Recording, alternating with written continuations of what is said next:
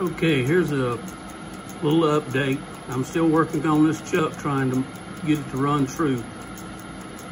I went back through the chuck, cleaned everything, put it back together. The backing plate is running true. The face of the chuck with the jaws out of it is running true. And I put the jaws back in it and right up next to the chuck. I can't get any closer than what I am right now. But I've got it indicated in, and I can't do any better than that. I mean, the needle is barely moving, okay?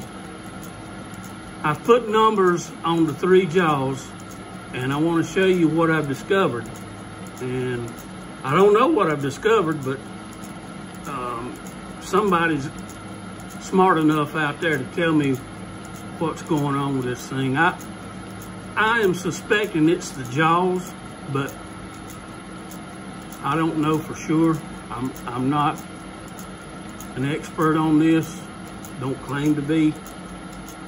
But anyway, so I'm right up next to the chuck. I can't get any closer. And I'm gonna move this thing out to the right side to the end. Yesterday we had about 12 thousandths run out. And today I've got it down to about 7 or 8 thousandths. And the way I got it closer was by bumping the test bar around once I got it, tried to get it close. So what I'm going to do is I'm going to go back to the, back up to the, as close as I can to the chuck without hitting anything. That is really close to hitting the dowel. But I'm gonna stop the lathe and I wanna show you what I've got going on. All right, so there is jaw number 1 and it is straight up. Went backwards. There's jaw number 2, straight up. And jaw number 3, straight up. All right, so while the jaw is on 1, I want to go out to the end, and you can see the indicator moving, and I've got about 2 thousandths on the indicator right there. All right, I'm going to go to the second jaw, and I'm putting it straight up. There you can see we've got about 3 thousandths. All right, now I want you to look when I put the third jaw straight up. I'm about 3.5 thousandths below 0. So that's what's leading me to believe that maybe it's possibly the jaws. I know the jaws aren't perfect, but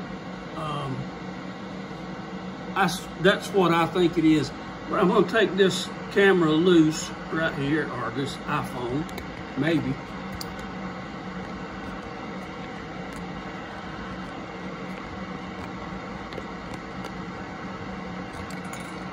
I'm gonna try to get close up to jaw number 3. If you can see right there, the outer 2, I'm gonna call them teeth, are not even touching the bar. All right, I'm gonna roll it over. There's number 2. And the second tooth is barely touching, but you can see daylight in between that first tooth. And then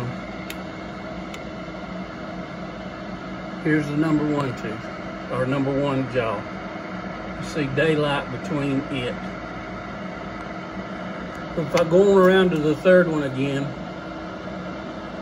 and let's see if I can get it close. you can actually see daylight between the first two. So if anybody's got any suggestions, I'm open to it. And I appreciate you watching, and let me know what you got.